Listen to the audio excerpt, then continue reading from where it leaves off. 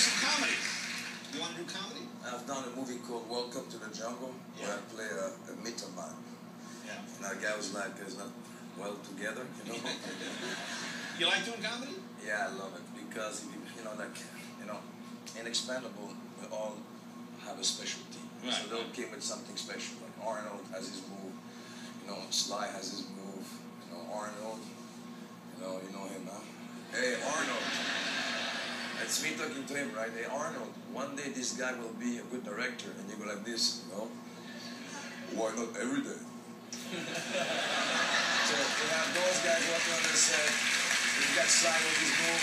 Can you do? We have Jason Statham, like Jason Statham, always gunning around, his face like that, man, They all have something special, and they fought for that on a very good way, on the envious way, not jealous way. So they want to be better than the other, and it gave a lots of testosterone to Expendable 2. Me, I went on the other side playing with a villain, so it's a different affair. I truly believe I was a villain, so I can lead the movie to something kind of serious. So I wanted to kill those guys in a sense. I didn't care about that. But it's hard because I've seen Stallone when I was 18. I saw Rocky.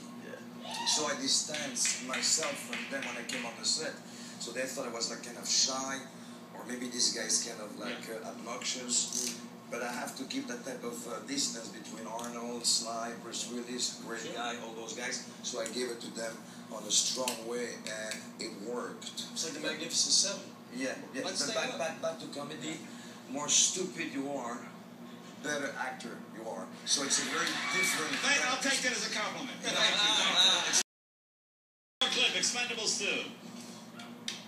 You must want to hurt me bad. I'm not gonna hurt you. I'm gonna take your life.